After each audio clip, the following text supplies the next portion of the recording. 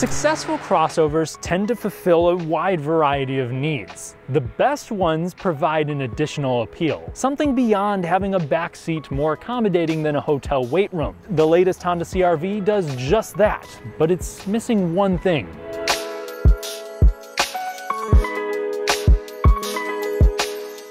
This is an impressive SUV, but its value proposition is largely gone. It's about as affordable as I am good at dancing, which, believe me, this is about all I got.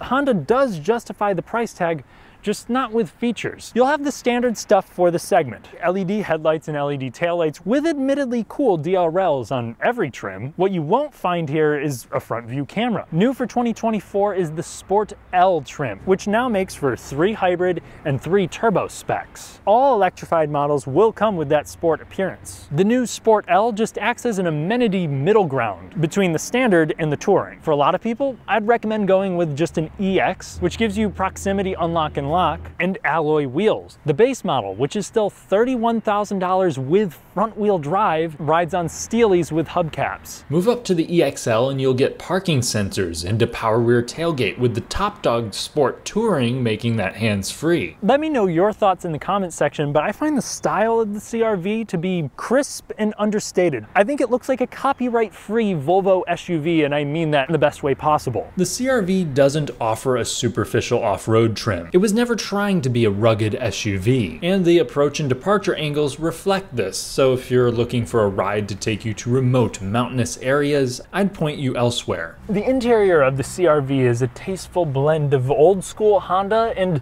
entry-level luxury. The things that stand out to me the most would be the elegant look and impressive build quality. The materials themselves are largely plastic. They look nice, but they're even lacking soft touch materials where my knees would rest. But I think there's some nice textures to it. They also used matte finishes in basically all of the areas that you'd be touching. They paid close attention to the clickiness of the buttons and dials. But the panel fitment is good, but the construction of everything is also sturdy. Feels like a durable interior, something that I think a lot of people will appreciate. I think this straightforward layout paired with a good view outward reminds me of an older Honda product. Of course, we're also going to have new tech in here, though that too is inoffensive. Here we're going to have a 9-inch touchscreen with wireless Apple CarPlay and Android Auto, but I find it bizarre that you have to spend $36,000 to get this setup. All the lower trims will have that wired only and get a 7-inch screen. That said, the wireless CarPlay doesn't always connect. The bigger screen here comes with a quick response time. The layout is traditional. The resolution is fine, but the most important thing is that it is easy to use. You also have a partial digital gauge cluster with very little functionality, but a nostalgic speedometer. I would also label cabin comfort as a strength. If you avoid the LX grade, you will get lumbar adjustment. The seats here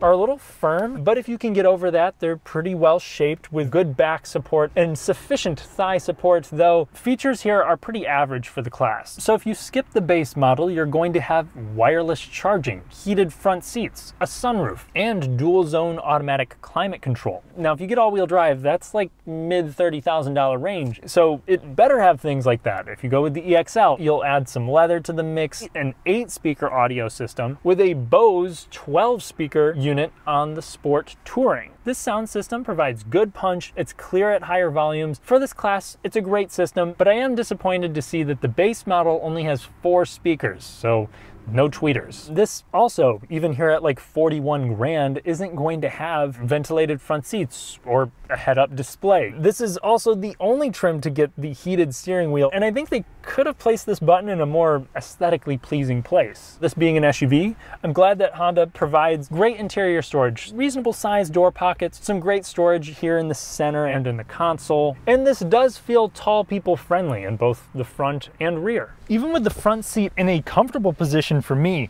I still have knee room to spare, headroom is good, and outside of having enough space for recreational activities like hacky sack, you have a thoughtful design too, with wide opening rear doors that makes it easier to remove child seats or cargo. You have seats with great support and an absurd amount of recline for a back seat and a crossover. Plus, there's standard rear console vents, available rear USB ports. The only small letdown is that you're not going to have heated rear seats. The cargo area is also absurd. It's freakishly tall and box-shaped. There's also lighting that could soil the pants of Christopher Nolan. Unfortunately, the seats don't fold too flat, and there's no release for them in the cargo hold, but the overall volume makes this one of the most versatile in the class. Plus, with the turbocharged models, you do get a spare tire that's absent on the hybrids. On the road, the latest CR-V conjures up most of the best qualities you can find from the brand. So underneath all of this is Honda's global architecture that's shared with the 11th generation Civic, which in and of itself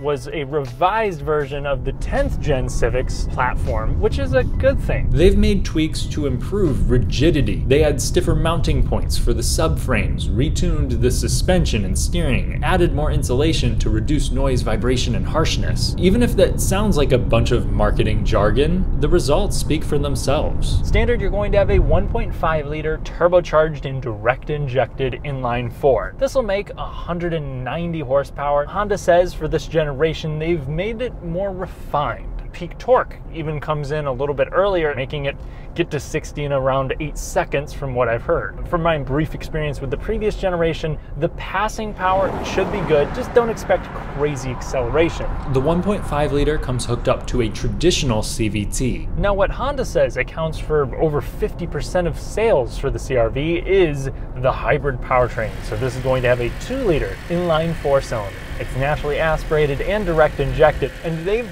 revised it from the previous generation quite a bit. It's also not all that powerful, 145 horsepower, but when you combine it with an electric drive motor and a teeny battery, it makes 204. Honda has also made changes to how their hybrid system works. You have a motor that primarily acts as a generator, and then you have the drive motor. The generator motor switches the gear ratio to get the engine to its ideal power band, while the other motor assists in our acceleration. This does a really good job at playing with engine RPMs to make it feel less like a CVT. And then while it does its shifts, the electric drive motor provides continuous acceleration. And to further improve that natural feeling, this has a low speed direct drive and a higher speed direct drive where the engine is directly powering the wheels. And this pulls off some stellar numbers according to the EPA. And even here in the real world, it's pretty easy to manage 36, 37 mpg. And if you're in town, 40. The turbocharged model pulls in average numbers for the class. Acceleration isn't too shabby either.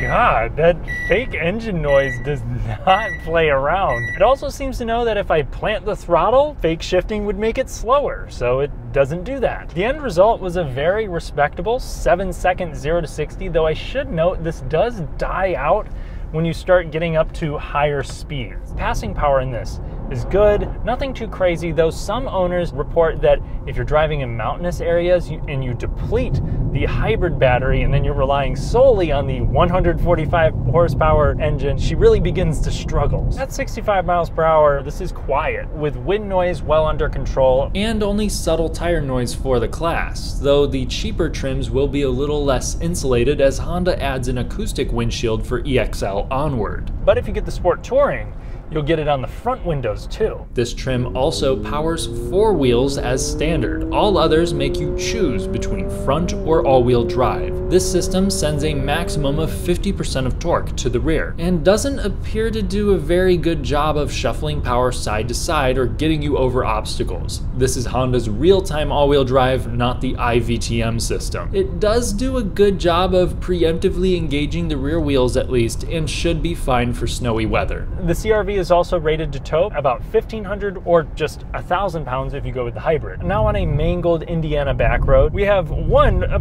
pretty nice handling car, but 2, a comfortable suspension. Now compared to like the RAV4, I think it does translate more of the small to medium-sized imperfections into the cabin, but that doesn't really bother me as nothing is coming through as harsh. And even over repeated bumps, it's not jittery either. I think for a crossover, this finds a nice middle ground between soft and firm suspension. Wow, this handles really well. Very planted. This is a composed SUV, even when you're hitting imperfections while cornering. Putting it back into sport, which does sharpen the throttle response a little bit. Mid-corner, you can make adjustments, and the body motion is well kept. While there's not really any feedback or vibrations coming through the steering wheel, I think it's nicely weighted, maybe a little bit heavy for some people's taste, especially in this kind of segment, but it makes it feel substantial and it's accurate. There's no sort of vagueness on center. I think the only car that I would be a little bit more entertained by on a road like this is the CX-5, and that's really not by the sort of margin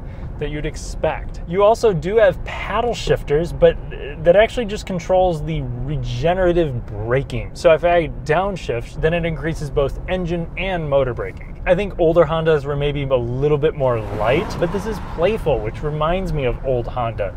I also think the visibility is the same sort of way. You have very skinny A-pillars, a reasonably low belt line, not a huge blind spot around back, and the windshield is close to you, plus blind spot monitoring comes standard on everything except for the base. And all CR-Vs will be served with autonomous braking, adaptive cruise control, and lane centering, among a few other things. The new CR-V also isn't too bad at crashing if it comes down to that. Now, if we're gonna talk Honda, we gotta talk reliability. So over the last decade or two, the CR-V has not exactly been problem-free, but the previous generation that this shares a lot of its bones with was pretty good overall. The biggest issue that some of you may know of is the oil dilution with the 1.5-liter turbocharged engine. Now, Honda says they're only seeing this with cars that drive really short distances in cold climates, as the vehicle isn't warmed up to its operating temp before it's shut off again. Some blow-by is natural, but with the 1.5 turbo, it was notorious for it. And we saw a lot of reports, especially in the first couple of model years. It dipped down significantly after that, and I also have not heard about that for the new generation. Time is going to have to tell. Some people were also having AC and climate control issues, some electrical issues, including a wiring problem with the mirror that apparently when it failed, you needed to replace the wiring harness. It would cause a lot of problems with the vehicle. These things can be dependable, but they are very complex. 2017 and 18 models were also a little susceptible to injector failure. Lastly, there were select reports of batteries draining rapidly and easily cracking windshields. Overall though, they sell like 250, 350,000 units some years. If you look at consumerreports.com and you look at cars.com owner reviews, these do have pretty high satisfaction rates and overall reliability is strong. Most people aren't running into issues like that. So if reliability is of your utmost concern, the RAV4 may take the lead, and because this is technically still a new generation, other problems could pop up, but I'd still feel comfortable recommending this to someone who really cares about longevity. Now, it would be a little disingenuous for me to say this is a true CR-V return to form. However, like the quirky first and second gens, there's more to it than being sensible and easy to live with. Its character doesn't come from some surface level sport or off-road trim. It's derived from the amount of thought the engineers put into this. It seems like they dedicated just as much time into making it practical and efficient as they did in making it desirable. It has an interior that's comfortable, aesthetically pleasing, yet satisfying to interact with. On the road, it may not be a box of fun, but the steering is substantial. It's precise and natural too. It goes through corners with composure and retains a smooth ride over most pavement. This, in addition to the CR-V's ridiculous versatility and strong predicted reliability, makes it a threat to just about every compact crossover. Yet there's one big catch: you're gonna pay for it. I think it justifies its price tag more than most, but if you're comparing it to the similarly pragmatic Subaru Forester or the great handling Mazda CX-5, the features for the money are lacking. Plus, markups over sticker are much more common with the Honda. That said, I strongly recommend the CR-V if your budget can accommodate one. It takes the nameplates to heights that it didn't even need to reach.